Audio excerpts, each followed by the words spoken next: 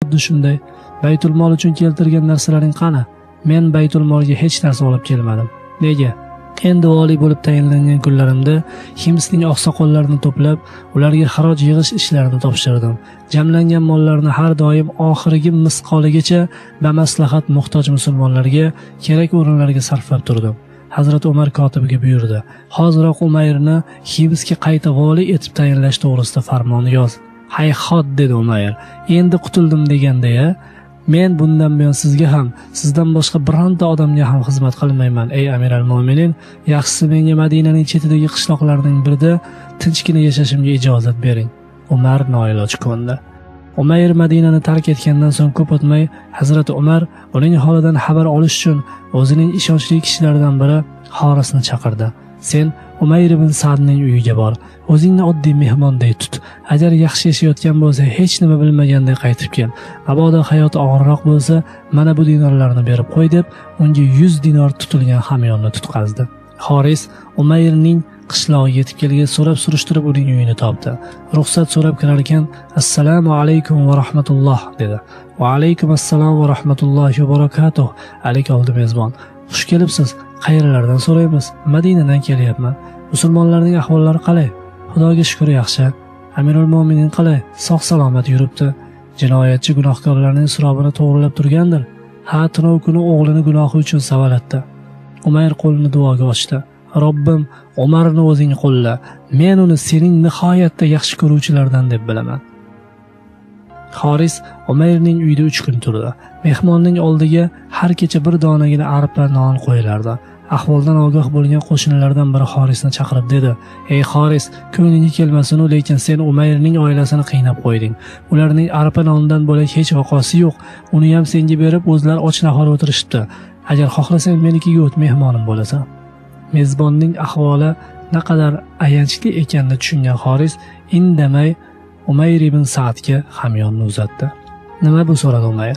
"Buni senga Amirul Mo'minin berib yubordi. G'amxo'rligi uchun rahmat, lekin men buni ololmayman. Menga uning keragi yo'q." Suhbatni eshitib turgan Umayrning xotini sekingina oq tortib gapga qo'shildi. "Ola qolsangiz bo'lardi. Kerak bo'lsa ishlatarsiz, bo'lmasa muhtojlar ko'pga o'shalarga berib yuborarsiz." Ayolning gapidan so'ng Xoris hamyonni Umayrning qo'liga tutqazdi-da, indamay chiqib ketdi. Umayr o'sha zahoti dinorlarni bir necha qismga taqsimlab, to qosh qorayguncha atrof javonibdagi qo'li qisqa oilalarga ulashib chiqdi. Xoris Madinaga qaytib ko'rgan eshitganlarning barchasini Umar roziyallohu anhuga yetkazdi.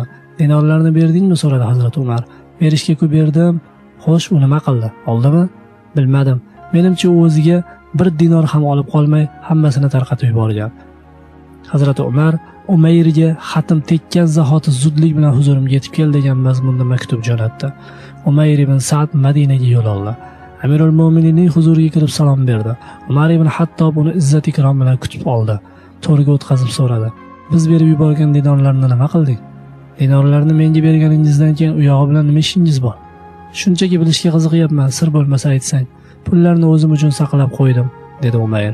"Shoyat na mol-u dunyo, na bola-chaqa foyda bera olmaydigan kunda naf tegib qolsa." Umarning ko'ngli buzilib dedi: "Xudo haqqi Qur'oni Karimda o'zlari muhtoj bo'la turib boshqalarni afzal ko'radilar deb baho berilgan kishilarning biri sensan." So'ng uning uchun bir vasaq, taxminan bir tuya yuk, oziq-ovqat va 2 liboslik mato keltirishni buyurdi. "Oziq-ovqatning keragi yo'q, ey Amiral Mo'minin", shosha-pisha e'tiroz bildirdi Umayr. "Uyda 2 so arpamiz bor. Avval uni yeb tugataylik, u yog'iga Alloh razzoq. Ammo mato uchun rahmat." Bechora xotinimning ko'ylagi eskirib, ranglari uniqib ketgandi. Bu uchrashuvdan so'ng ko'p o'tmay Alloh taoloning izni irodasi bilan Umayr ibn Sa'd pokiza ruhini taslim qildi. U oxirat safariga kamtarona, lekin shahadam qadamlar bilan ravona bo'ldi. Yelkasini dunyo matohlari ezmas, shuning uchun qaddi g'oz ko'tarilgan edi. Hidoyat va taqvo nuri uning yo'lini yoritib, hamroh bo'lib borardi. Umayrning o'limi xabarini eshitgan Hazrati Umar qattiq ezilib ketdi. Chuqur qayg'u ichra, qaraydi musulmonlarning ishini qilishda suyanishim uchun Umayr ibn Sa'dday ishongan tog'larim bo'lsa, dedi. Alloh taolo Umayr ibn Sa'ddan rozi bo'lsin. Dar haqiqat u Muhammad ibn Abdulloh janoblarining madrasalarida ta'lim olgan namunali taliblardan edi.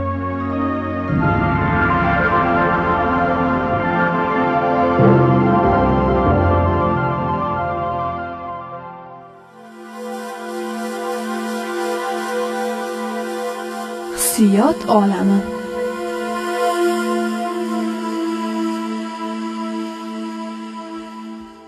Bugungi dasturimiz ko'pchilikka manzur kelayotgan bo'lsa ajab emas.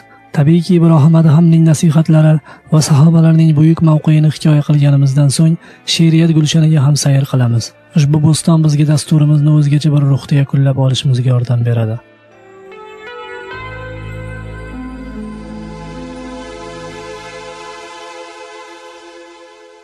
O'zingni aldama birodar aslo, Alloh kechirguvchi debon sarxushdil, o'sha Rahmon Rahim Parvardigoro bizga farz amallar bermish fikr qil, ko'zing o'zga molga tikilganida o'zingga fatvolar chiqarma nodon, u dunyo mayliku shu dunyoda ham o'g'rining qo'lini kes degan Rahmon, go'zal nigohlarni jamlabon o'yiga, nomahram qizlarga ko'z tikma bugun, Rasul mazhabida begona uyga tikilgan ko'z chiqsa olinmaydi hun.